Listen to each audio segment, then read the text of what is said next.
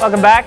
Arthritis is perhaps the most crippling of all degenerative diseases, and it is believed to get worse during the cold season. But is there any medical proof to this? Well, joining us now is Dr. Emmanuel Asedillo, an orthopedic surgeon from the Medical City. Good morning, Doc. Good morning, Paulo. All right, let's get to the nitty-gritty here. Arthritis, we've got several issues here. Arthritis, is it affected by cold weather? I suppose, you know, the best place to start is really to describe the condition. I mean, what exactly are we talking about when we say somebody has arthritis? Okay, arthritis, first of all, is a condition that affects joints. Mm-hmm.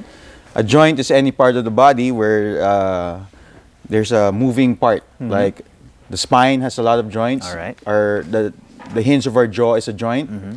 And the most common joints that are affected by arthritis are the knees, Mm-hmm. the hips, the hands. Uh-huh. Okay. So arthritis is a condition where there's inflammation All right. of the joint, which causes pain. Mm-hmm. Okay, and there are different kinds of arthritis. Mm-hmm. No, there are arthritis due to infection, arthritis due to degeneration, Mm-hmm. and arthritis due to an immune problem, All right.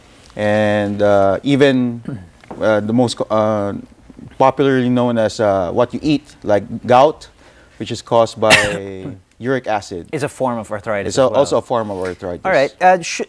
Oftentimes, you know, the term arthritis, rheumatism, these are sort of interchangeable for a lot of people. Yes, You know, yes. you generally have a little bit of an ache and pain, and you're ang rheuma ko, masakit ang rheuma Yes, ko. yes. Is it the same thing? Are they interchangeable? Okay.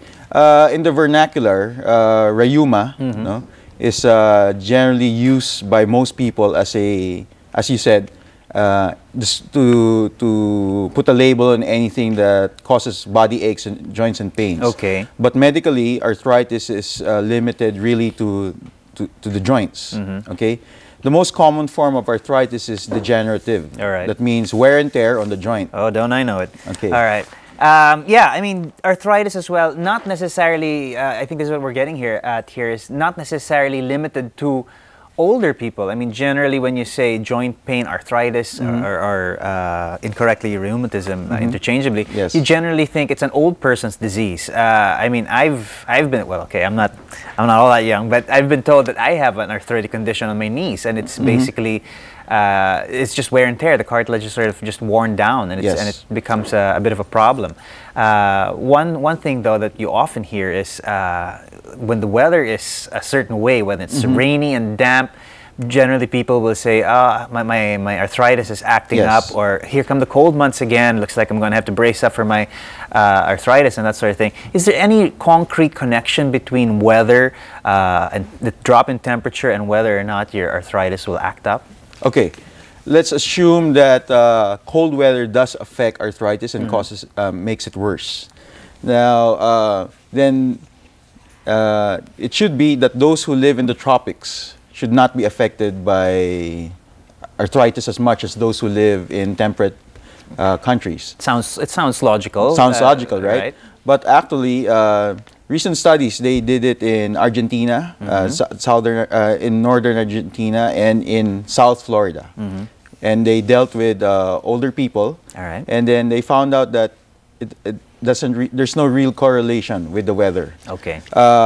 With the temperature. So whether you live in a tropical country or a temperate country. All right. They think it's mostly because of the change in the weather, change in the humidity, change in the pressure.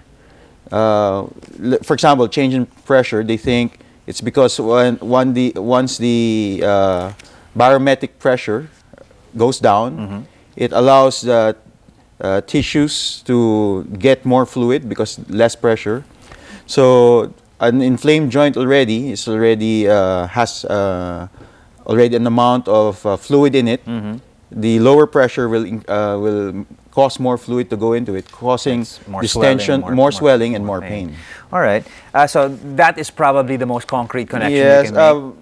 Probably. All right. Nothing is yet exactly proven. Okay, things are always moving. What is probably the most common cause of arthritis? I mean, obviously we're all going to get old, and wear and tear does happen. But you were talking about other forms of arthritis, which are probably sort of more avoidable. What can we do to? Okay, the arthritis, the most common kind is degenerative, wear and tear. All right. Okay. And although that a lot of old people have it, age is not really a cause of degenerative arthritis, but it is associated with age. All right. There are a lot of old people who have no arthritis. Okay, but you can, aside from degenerative, you have what we call post-traumatic. Okay. Okay, these are those who are engaged heavily in sports, or those who had a motorcycle vehicular accident several years ago, damaged the joint. So wow, I'm a candidate for both. All right. Running is huge now. I mean, there's a lot of people running. What are the more common types of arthritis that you're seeing nowadays in your practice? Well, running per se will not cause arthritis immediately. It may damage the joint, especially if, let's say, you have wrong technique. Okay. Especially wrong technique, or if you try to get into it too fast. All right. Okay, that may damage the joints, but it may affect you years or decades into the future. But immediately, it will not cause arthritis unless you have a previous problem already. What in your practice? What's the most common type that you see? Is there such a thing as like a common type Yes, of arthritis? the most common I see are still degenerative arthritis and gout. All right. Gout from uric acid. What can we do in terms of gout? That's generally connected to the type of diet that we Yes, have. yes. What are some of the things that we can be doing to prevent that? Well, gout is usually a disorder where the body cannot process uric acid, which is mainly from the diet. Okay, it affects mainly males. No, women can be affected, but a lot less than males. All okay, right. and it can affect males as early as in their late teens. Okay, so the best thing to do is to avoid the kind of foods that are rich in uric acid. Okay. You also mentioned, I was curious, you piqued my curiosity when you said there's a form of arthritis that is connected to an infection, or that type of yeah, thing? of course. If you have a bacteria which enters your joint, because the joint is very sterile, no? Okay. The thing with cartilage is it doesn't have a blood supply. So that's why if it gets damaged, it doesn't repair itself. Okay, so once you have arthritis which has damaged the cartilage, All right. it's already there's no way to get that back. Okay, the best thing that you can do is to prevent it from progressing, but you cannot get the cartilage back once it's been damaged.